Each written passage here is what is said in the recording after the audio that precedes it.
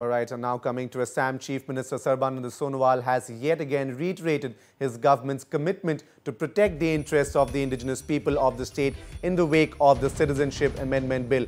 Speaking at the Jonbeel Mela function in Morigaon, Sonowal said his government was committed to provide all necessary safeguards to the indigenous populace, stating that a lot of misinformation was being disseminated about the Citizenship Bill. Sonowal added there was no question of illegal migrants entering Assam post the passage of the bill.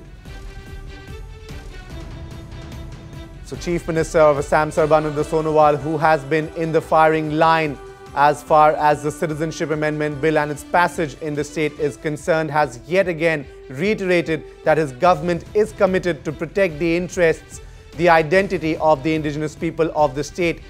Of course, this reassurance comes at a time when the state is burning over the issue. Speaking at the Jonbeel Mela function in Morigaon, he said that his government was always and is still committed to providing all necessary safeguards to the indigenous populace.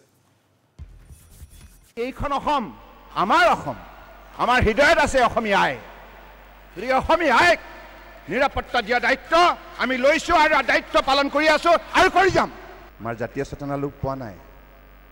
জাতীয় চেতনা লোপ পোৱা হলে আমি খিলঞ্জীয়া ভূমিপুত্ৰসকলৰ মাটি ভেটি কৃষ্টি সংস্কৃতি ৰক্ষণাবেক্ষণৰ বাবে ইমান শক্তিশালী দৃষ্টান্তমূলক পদক্ষেপ ল'ব নোৱাৰিলো। আজি কিছুদিনৰ পৰা নাগৰিকত্ব সংশোধনী বিলৰ 2016 ওপৰত নানা ধৰণৰ বিতৰ্ক আৰম্ভ হৈছে। মই এটি কথা আপোনালোকক স্পষ্ট কৰি দিব বিচাৰিছো। এই বিষয়টোক লৈ মানুহৰ মাজত বহু ভুল ব্যাখ্যা দাঙি ধৰা হৈছে। ভুল ব্যাখ্যা দাঙি ধৰা হৈছে। এনে ধৰণৰ ধাৰণা দিয়া হৈছে যে অসমলৈ লাখ লাখ বিদেশী এইখন বিধায়ক গৃহীত হোৱাৰ পাছত আহিব আৰু আমাৰ মাটি ভেটি কাঢ়ি ল'ব, আমাৰ ভাষা সাহিত্য নিশ্চিন্ন হৈ যাব। সকলো মিছা কথা। এইখন চৰকাৰ আপোনালোকে গঠন কৰিছে। অসমৰ ৰাইজে বহু কষ্ট স্বীকাৰ কৰি এইখন চৰকাৰ মূল্যবোধৰ বাবে অসমৰ জাতীয় জীৱনক ৰক্ষণাবেক্ষণ দিবৰ বাবে আপোনালোকে গঠন কৰিছে।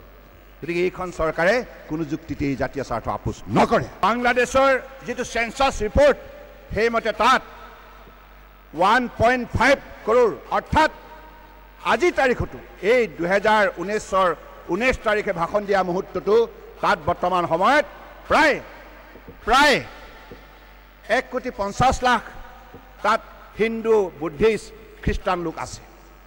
আৰু সেইসকল আজি তাৰিখত অসমলৈ আহিলে এই বিধায়কখনৰ মতে আবেদন কৰিব নোৱাৰিব, কোনো ধৰণৰ যোগ্যতা তেখেতসকলে অৰ্জন কৰিব নোৱাৰিব। আমি আন্দোলন চলাই থাকিব পাৰিম। মই আন্দোলনক অশ্ৰদ্ধা নকৰোঁ, শান্তিপূৰ্ণ গণতান্ত্ৰিক আন্দোলনক মই শ্ৰদ্ধা কৰোঁ, কিন্তু শালীনতাবোধ ৰক্ষা কৰি এই কাম কৰিব লাগে। অশ্লীলতা অসমীয়া জাতীয় জীৱনৰ সামাজিক সাংস্কৃতিক আধ্যাত্মিক পৰম্পৰা মূল্যবোধ নহয়।